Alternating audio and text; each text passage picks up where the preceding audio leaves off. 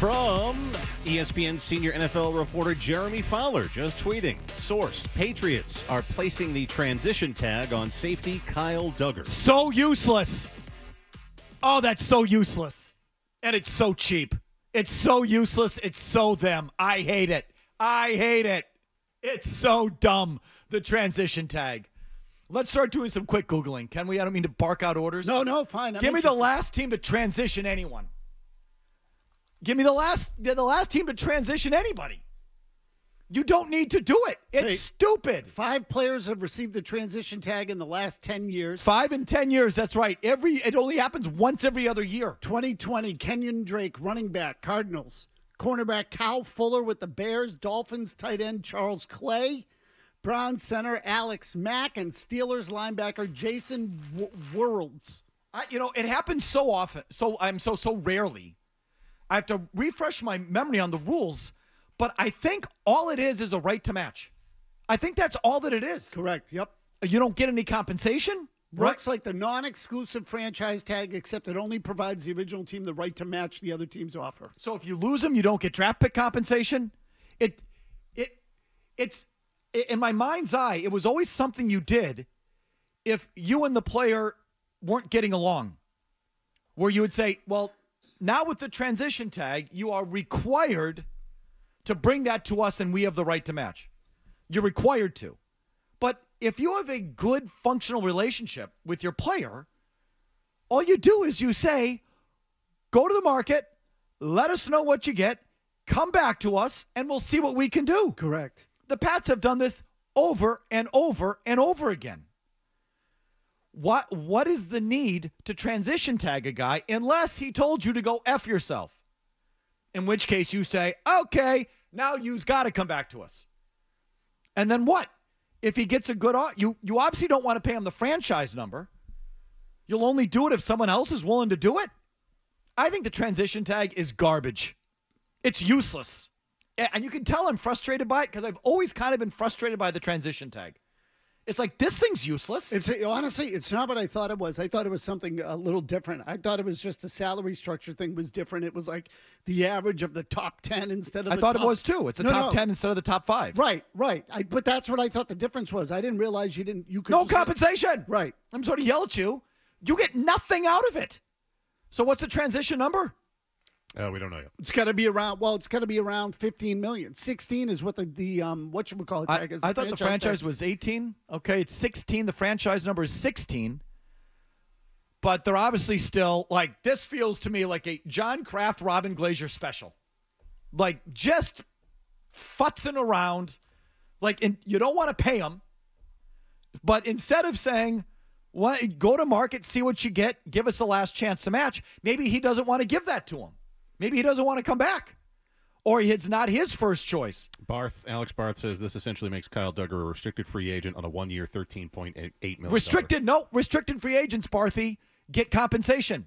If you sign away a restricted free agent, you get draft pick compensation. He's down the hall if you want to yell. As determined, Barth, by the qualifying offer you give the player on a restricted free agent qualifying offer, you offer him a certain contract, thus determining your compensation.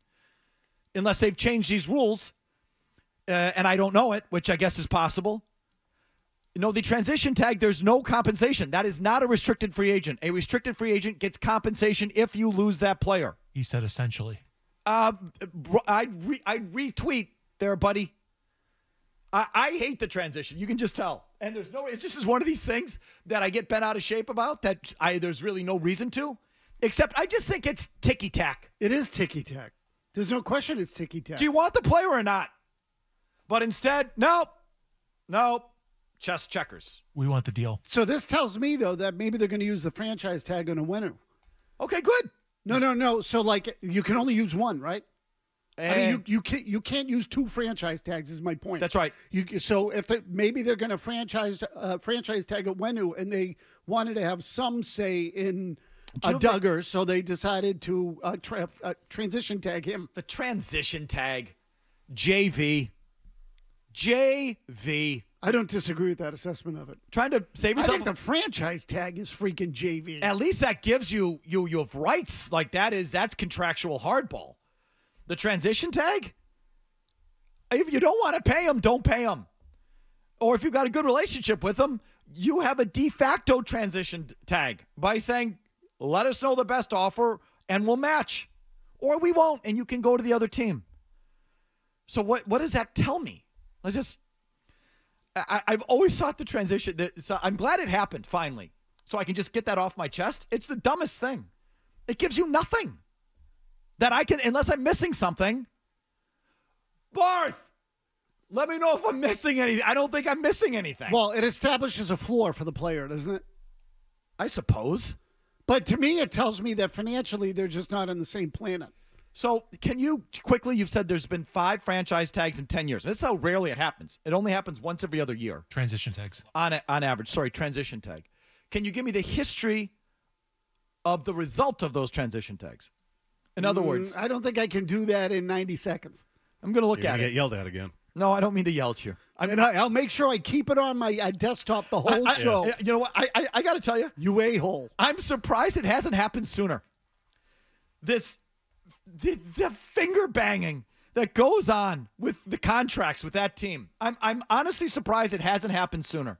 They're like, oh, I got it. We'll transition them. We don't want to pay them. We're not going to give them a real contract. We don't want to franchise them because that number's too high. No. We're going to transition them. That'll do it. What do you get out of it? You get nothing out of the transition tag. Nothing. And I've spent 10 minutes ranting about this. If there's some practical protection, contractual advantage that they get out of it, I want to know it. Tell me and I'll take it all back. Otherwise, what is that? It's stupid.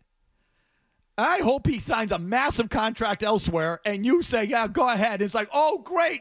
Nice use of the transition tag. So we can talk about that. Franchise tags are due at 4, so maybe there's some action. Maybe there's a franchise tag coming. Well, it won't be the Patriots because they're using the transition tag. They can't use both. So they can't use both. Right. So you can't go franchise transition. Oh, that's weaselly. They're still cheap. Do you want the guy or not? Wow, to save themselves a couple of $1 million on Duggar. No, but go ahead, guys. The local media, just keep blaming Bill. The transition tag. Even Bill didn't use it. Did Bill ever use a transition tag? I don't think so. I'm trying to remember. You said in the last 10 years. It wasn't in the last 10 years. No, I don't think they've ever used it. I'm just trying to remember. I can't remember a time the Patriots have ever used it. I can't remember covering a case where the guy got the transition tag. It's like, okay, neat. Either way, I'll take Russell Wilson. In a related story, someone else is paying Russell Wilson's salary. That makes him viable here.